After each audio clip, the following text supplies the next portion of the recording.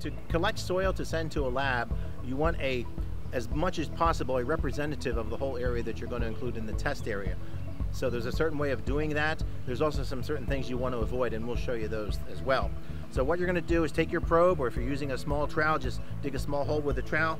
We're going to use our soil profile. We're just going to push it in the ground, and we're trying to find a couple things. We want to push down, twist it a little bit, and then pull it out, and you can see the soil comes right out with it. Now, one of the things that I try and do is use the same amount of pressure every time, so that I'm not pushing harder one time or not other time, because one of the things that we want to know is what's the compaction of the soil. How well can the oxygen get down into the soil? Everything needs oxygen. Every living system needs oxygen. So if your ground is hard and compact, it's harder to get oxygen down there, which means the roots aren't going to grow, nor is the biology, the very critical, important biology in the soil, going to grow, because it needs air, just like you and I need air. So what we're showing here with this particular soil profile or plug, we were looking to see if there's any thatch on it. This lawn has very, very, very little thatch. Little bit here at the top, but not much at all. That's not bad. If you had a ½ an inch or an inch of thatch on top, and thatch is undecomposed grass clippings that are sitting on top of the soil, or it could be actually roots that are growing on top of the soil for a number of different reasons, that's thatch. Thatch is not a good thing. If you are into turf at all, you know that thatch can lead to insect damage. It can lead to a lot of disease damage. So there's a lot of problem with thatch. So we don't want a lot of thatch. So we're looking at this here. We're looking to see, we're going to pull this apart a little bit and see if we see roots in here. Now this area right here that we tested right now was actually torn up last fall during a construction project. So the roots here are not real long. Plus this time of year, it's been a little dry here this year. The roots have sort of shriveled up a little bit. But we're looking to see, here's some roots down here actually from last year. They were down about 2 inches in the soil.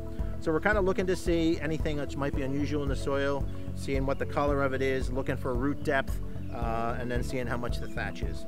And once we get this, we're going to throw the thatch away, and we're going to put this soil in a collection can. We typically want probably 10 to 12 different spots randomly selected throughout the property. You collect it together, collect it in a can, mix it together, and then that's what you send to the lab for testing. That way you have a good representation of what you're dealing with in the soil.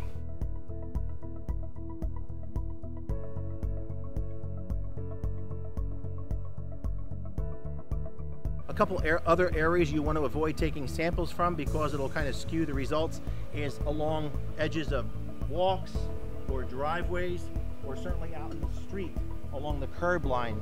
You want to avoid those places, because a lot of times during the construction process there might have been a lot of stone or construction debris that were used to make those things. So that's going to give you kind of it's going to skew the numbers for you. So you want to stay maybe a couple feet away off the edges of those kinds of things, especially along a road where they may have spread salt in the wintertime, and some of that stuff gets plowed up on the curb line and in the grass between the curb and the sidewalk or along the edges there. That's another area you probably just want to avoid and not take any soils from those areas particularly, because that will also skew the numbers and not give you true readings.